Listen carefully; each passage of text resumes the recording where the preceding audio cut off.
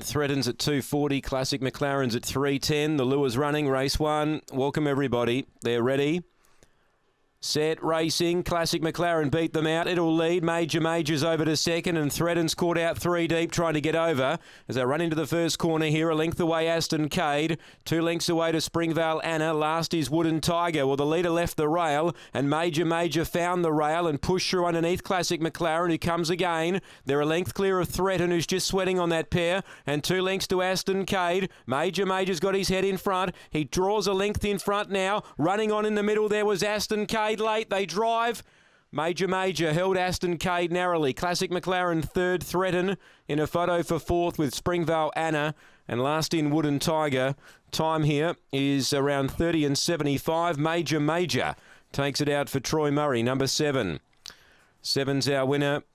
It was a competitive race. Any one of 4 runners could have won there, turning the home bend, and Major's kept going to win from 5 Aston Cade, who finished hard, and 1/3 Classic McLaren with 8 fourth. 7-5, 1-8 after race 1. Margins here